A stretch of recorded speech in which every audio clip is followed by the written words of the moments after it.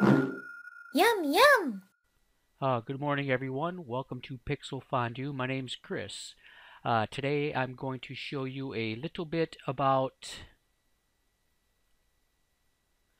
how to set up a custom macro in Modo.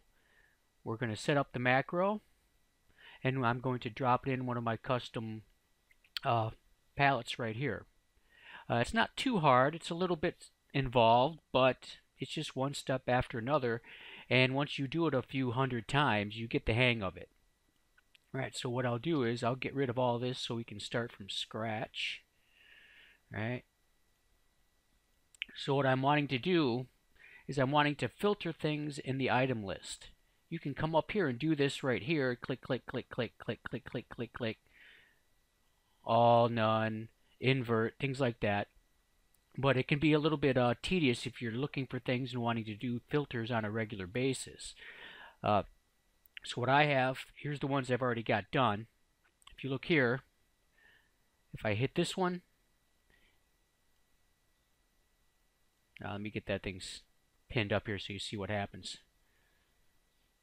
So this one just gives me my cameras, my groups, my lights, my locators, my meshes. Right. This one will just change. It drops my cameras and lights. I don't have to see any of that in the item list. This one just goes down to only meshes. The one I'm going to do today, I'm just going to jump into locators. Alright, so what I need to do, I've got my form here. I have that open so I can see what's happening. So what I'll do is I'll go to my system, form editor, get that thing up. I'll come in here. Let's see, I'm going to find this form so I can go right to it. So this is this right here, item filters, is this line right here. Right, these three pieces fit in here. Here's the whole form right there. So what I want to do is drop one in here. Now what I need to do first is I need to get the macro run. So what I'll do is hit F5. I've got my scripts open already. It's either undos, histories, commands, scripts. If you look down here, right here's your macro recorder. I hit that and it's ready to go. So I'm going to start recording something. Now, what you need to do, this threw me off at first until I figured it out. Didn't take too long, but once you start recording over here, you need to go ahead and reset. Turn it, the first step of the macro is going to be a reset. So every time you hit one of these buttons, I start with a reset, and then I populate what I want to have filtered.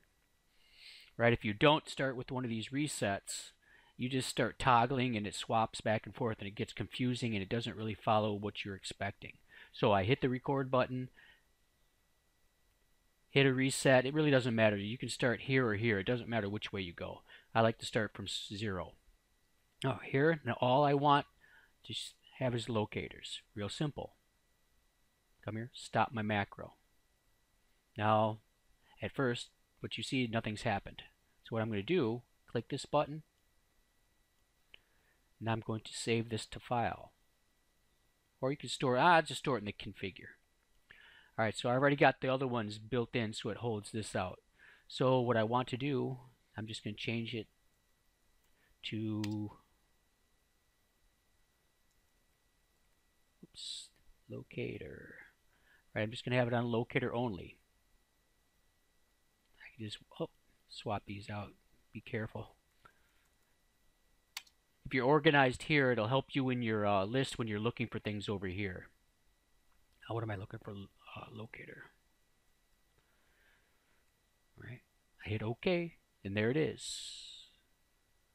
Right. You see what I've got here? I've got this one, and this one. Anyway, right here's the one I'm wanting. Right. Locators only. So to get this to go into my filters, I need to get this code. If I right-click, map script to key, I'm not going to do it, but it gives me my code right there. There's the macro code.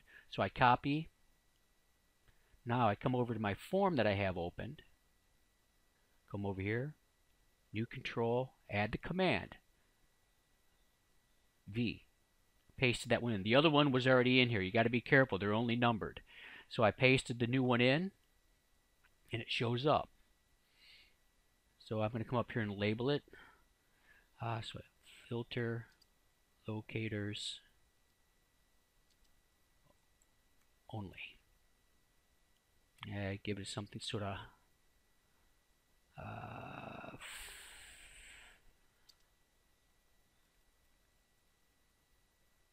locators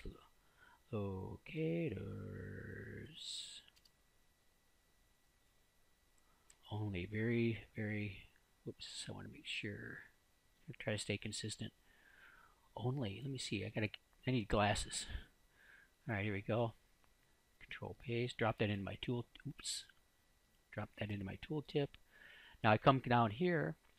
Right now you saw it dropped in right there. This is just a default or macro icon. But I'm going to have my own icon in here, right? Let me do this again. Okay, there they are. There it is, and now I've got my locator right there. This should all go good. Save this, so just in case anything happens, I can get rid of this. I can get rid of this. Now, I think I can get rid of all this. Now let's see what happens. Okay, when I hit that button, I filter down to that. This button hits that. That button just goes there, and that one goes there, so it's working. Now I'll save my config. And that's about it. It's not too tough. All right, thanks. Yum, yum!